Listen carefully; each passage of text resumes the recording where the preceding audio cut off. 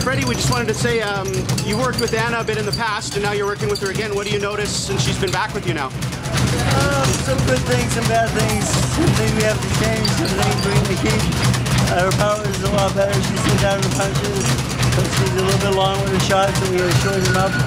When she's punched from long range, she leaves herself open too long. The defense is poor with her punch. So, we're working on that. Just making her all around better, more complete fighter. Did you see the last fight in Canada, the one that she lost the decision? Yeah, I saw it. She didn't hit too much in that fight. She was a little bit more. She was a long punches, but we can sharpen her up a little bit if we can. What do you think she can take away from that kind of trial by fire? It was a pretty tough fight? It was a tough fight, of course. She needs to use her head movement and the combinations and use her powers efficiently, because sometimes she gets a little caught up in the fight mentally, and she just doesn't perform quite as well as she really can, like she does in the gym.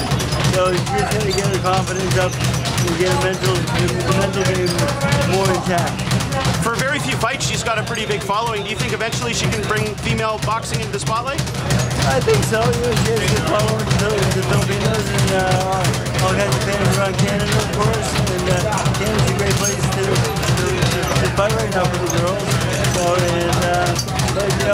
I think the real push for the girls though is going to be the Olympics. If the Olympics, the girls do well, I think they'll really help out the sport.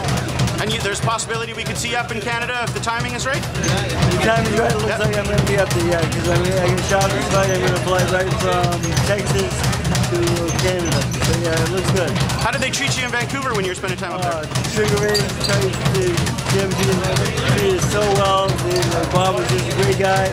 She was so courteous to us. Vancouver's a great place. Went to one of the Canucks games. We lost to the Blackhawks that night, but that's good. I met the owners and so forth. It was a great time. My second time in Vancouver, and I love it, and I'm going back. That's great, Freddie. We hope to see you up there, so best of luck. Thank you very much.